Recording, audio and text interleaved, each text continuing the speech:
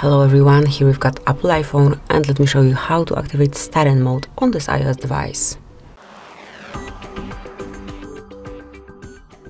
So at first you need to reach settings, then find and select focus, and here you'll notice studying, so smoothly mark it, and here you can personalize this feature. So at first smoothly activate it, and now you can allow notifications from some people and also from some applications. So you can smoothly tap on people and add some allowed persons. So let me pick Andrew, for example, and then tap on done. Now let's go to apps and let me allow, for example, calendar notifications. Tap on done. And that's it. So let me go back to studying. Now we can select focus status, home screen notifications, so you can hide notifications. You can also custom pages here. So, for example, pick just those two to be available in this feature, in this panel. Let me go back. Then you can personalize lock screen also, so you can click and activate dim lock screen, or you can silence all notifications. Then you can also rename it right here, so you can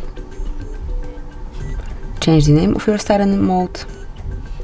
You can add some emoji, whatever you wish. Also the color of this mode, but let me leave it green. And here you can change the emoji.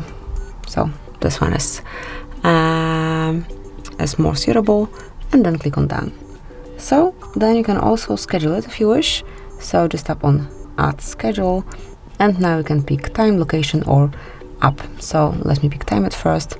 For example, from 2 to 4, 2 hours is more than enough, from Monday to Friday.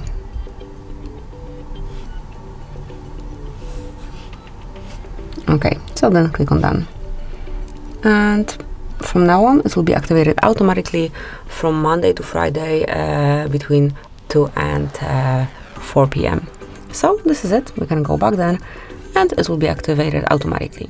Obviously, you can turn it on whenever you wish, and not only on those picked hours. To do it, just open settings, go to focus, and activate studying just by using the stop switcher. And also we can also always change the setup of this feature. So that's it. Thanks for watching.